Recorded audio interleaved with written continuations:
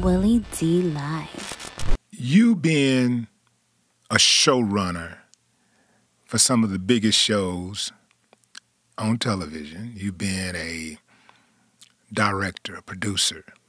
Let's say you was producing the Oscars on that infamous slap night. Will Packer was there, actually, by the way. Will Packer's a black showrunner. A black man was producing that night. Will Packer produced it. Yeah, I know. There was a black man producing that. But since Will is not here, I got to ask you. You're here, and I'm saying if you were there, if you were in Will's spot, wow, that was your spot. This is your show. You're producing, and Will come out. I mean, just throw a monkey wrench in the whole show by going up on the stage and slapping Chris Rock. Yes. What do you continue to just act like nothing happened and give Will Smith an award later? I mean, do y'all continue to film all of that stuff and allow him to sit in the audience?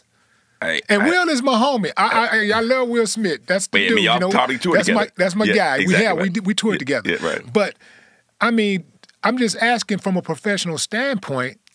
What would you do as a director, a producer of the show? Well, that's a tough one. I remember one time I was doing the Vibe Awards, and I think people have talked about it, but 50 Cent slapped one of the members of Onyx. If people know anything about history, and this was in the hallway, I think, and we didn't know what to do, right? And we're like, well, damn. The show. Hold on, who did he slap? I'm not gonna get into that. Whoever got slapped by 50 at the in Onyx, you know who you are. And then later, I produced the Source Hip Hop Music Awards, the TV show, and so one of the Source Awards got interrupted by a fight. Right, two of them got interrupted by a fight. I was on stage at that particular time. It was Death Row versus Snoop, because Snoop and Death Row was going back and forth. Suge sent a bunch of goons. They all had on red T-shirts, and the goons from Snoop was on one side, and then Dog and all his homies, and they literally ran to the middle of the stage and started fighting on stage. This really happened in real life. We had to stop the show. I'm giving you context to the Will situation. We had to stop that show. We went the next day and continued to film. I think it was the next couple of days, because the police, the Pasadena police, stopped the show. There's like, it got to stop because of the fighting, and they just was afraid that all was going to help break loose. So in that case, the police stopped it. But if I was there that night with Will, I'm not sure that Hollywood would know what to do when a star that powerful and that well-known, who's not known for that. I think everybody, I probably would have been shocked. Like, did Will Smith just slap Chris Rock?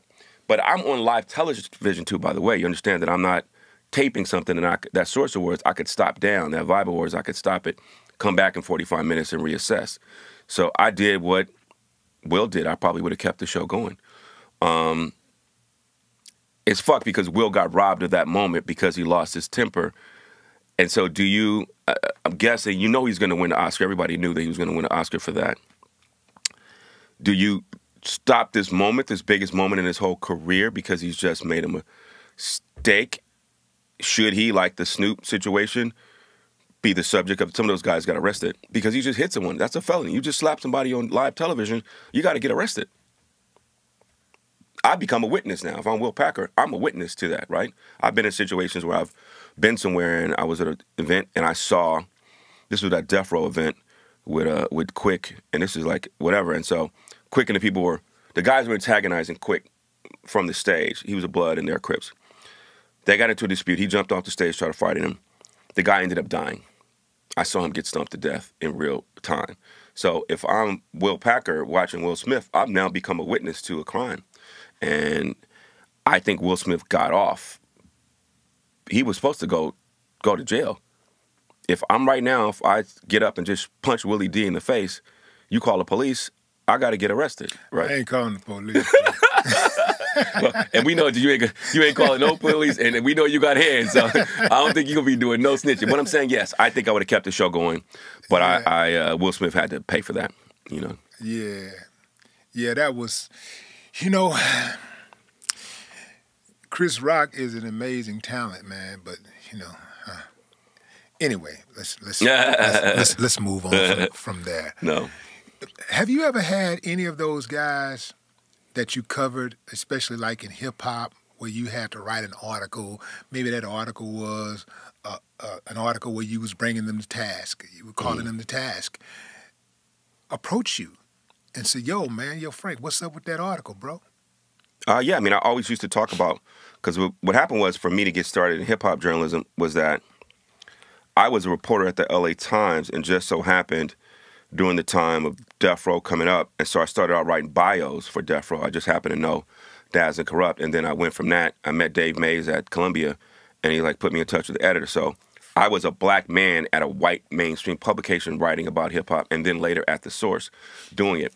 And so I remember a member of the Wu-Tang Clan, the biggest, tallest member of the Wu-Tang Clan. Somebody had written something about the Wu-Tang. I didn't do it, but I was with him about to interview him and another member. And he's like, fuck those journalists. Those journalists, they always act like little bitches and whatever else and whatever. And I think they had slapped one person that I know, the members of the Wu-Tang Clan.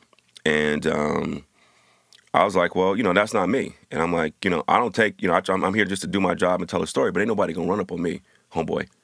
And so I think it's different. Who got slapped? A friend of mine, another journalist, got slapped by one of the members of the Wu-Tang. Right. And so a few months later, maybe not too long later, I was with the Wu-Tang, and then they were like those journalists, because they didn't really like journalists. Even back then, they didn't. A lot of artists did not like journalists, even though we was there to write about it. If you're from the street, you don't really want to be telling your story or being interviewed. We had a different time where everybody's giving all their business down, running their mouth on the internet. But there was a time when the artists, there was a distance between the artist and the public, and the journalist was the person that brought you their story. You didn't have Instagram and Twitter where somebody could DM Rihanna. So yes, there's been times, and we ended up nothing happened. But I was with Suge multiple times, and when Suge got the probation violation when him and Pac got shot, he got out of jail 2001, or he was still in jail at Mule Creek Prison. And so I went to go visit him there in the day room. And so he could spill very negative energy. He was talking about Eddie Murphy was and then he'd talk about Prince, and they all almost, whatever he was saying, and, they're all rats and puffs. He was going crazy on a lot of people. He even mentioned Farrakhan once. And so I wrote that. Like in a disparaging manner? Farrakhan? And I think that he was the kind of guy that just to be controversial just on purpose. And I think he thought by being hard or whatever. But I was like, you got so much negative energy, Suge, and you say all these things about these people. And he's like, well, they all gay in Hollywood, and they all fucking, and there was a picture in Death Row, by the way, on the one that used to be on Santa Monica or San Vicente office.